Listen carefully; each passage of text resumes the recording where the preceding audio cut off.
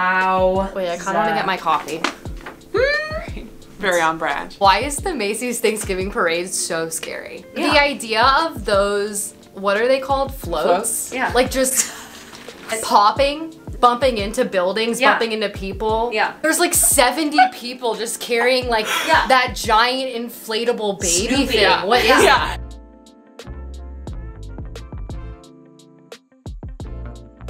Sarah's here. Welcome. An OG. For those of you who don't have the pleasure of knowing Sarah, Sarah, would you mind telling us a little bit about yourself?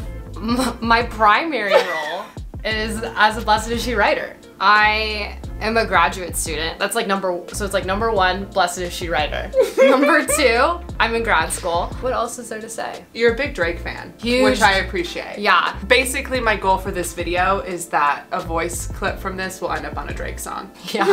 If Drake could just sample this video on his next album, Please. hopefully in 2022. Yeah. If you guys know Drake, just send him the link to this video, please, and thank you. Anyways, we called Sarah here not only to comment on Drake's album dropping schedule. We're talking about another guy whom you're a big fan of. Sure. If you're gonna send John Henry Newman a voice memo, what does it say? I feel like I ask for Newman's intercession every day, and I feel like I'm sending him little mini voice memos. I think he said it in his book, Idea of a University. He said that the mission of the church is the regeneration of hearts. I think I ask him probably most often. I'm like, teach me more about that. Ask the Lord to regenerate my heart. So like that's probably the voice memo I send most often. I first discovered Newman when I was in London. I spent a semester in London, which was the loneliest, worst semester of my life. I was working in Parliament and I had no friends, and my spiritual director told me I should read Newman's poetry. And so I would, but then I would forget about him. Yeah. But then like when you're in most churches in that area, you see like a mosaic of him or a statue of him. So I was like, this old decrepit man won't leave me alone. He's everywhere. And his poetry did like really sit with me. I just loved his character as a writer. And so then when I returned to school the next year, my senior year, there was a class being offered on his life, literally John Henry Newman.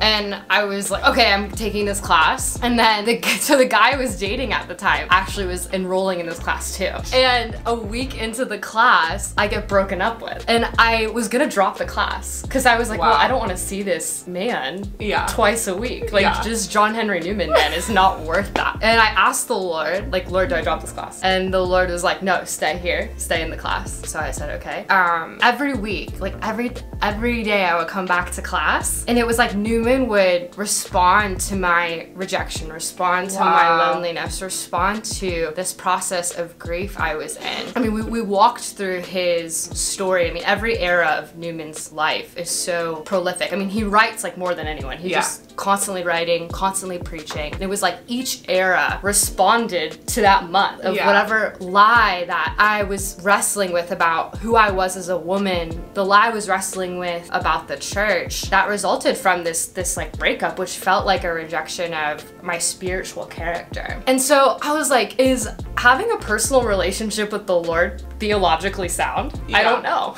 Like I was wrestling with stuff like that, and I needed this grand intellect like Newman to come into my story and like correct all of that. Yeah. Wow. And he's so, I mean, he is such a huge mind, but he actually has such a tender heart. And even his mission as a cardinal was, you know, hearts speak to heart. Yeah. He was just he was a heart man, which no one talks about. Yeah. But he came to me that way, which is like why I needed him in that time. So I really see him as such a companion. He broke down so many of my walls, and after that I was like, I needed someone who was like that to soften me, intercede for me. I love his motto, like heart speaks onto heart. Yeah. It just like resonates. I mean, there's so many deep movements in our lives that like words just can't speak to. You have to encounter the heart of another person to receive healing, to receive like knowledge. Like even in our relationship with the Lord, even with our faith, like we're so blessed with so much like intellect and philosophy and theology and like a deep human understanding of like who the Lord is, but it will always like go further than that. That's why a relationship is always necessary. Like that is where we encounter transformation, is on a heart level. Yeah. And he understood that. What a guy. Yeah, he was so deeply in love with the Lord, and you can see it through from the time he's 15 through his his time as an Anglican priest, through his conversion, he was so convicted that the truth was worth it. Like, goodness is worth it. Purity of heart is worth it. There's been so many instances of rejection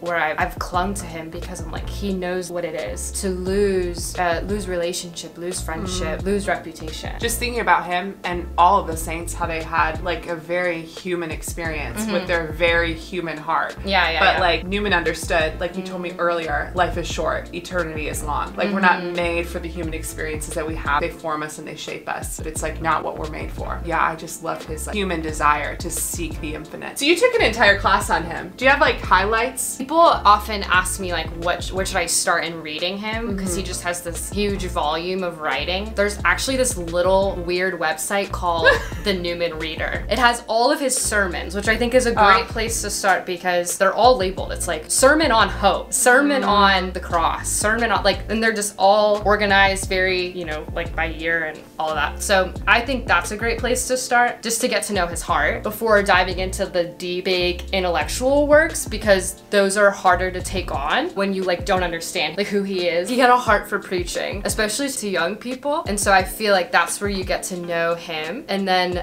the bigger pieces make sense. Do you have a fave? I do, but I couldn't tell you. I want to say I'm not going to be able to name what it's called. That's okay. Just discover it for yourself. Let us know what your favorite is. Do you have a favorite quote? I mean, I would probably come back to that idea of the mission of the church being the regeneration of hearts. That's always stuck with me. There's a lot of like more that idea is like there's a lot of bigger sermons I would look back to, but I wouldn't be able to communicate them the way he does. I feel like my heart is just regenerating as you're speaking. I got a lot to pray with now, so mission accomplished. It's a pleasure having you on here. Thanks for coming by all the way from DC. St. John Henry Newman, pray for us. Bye.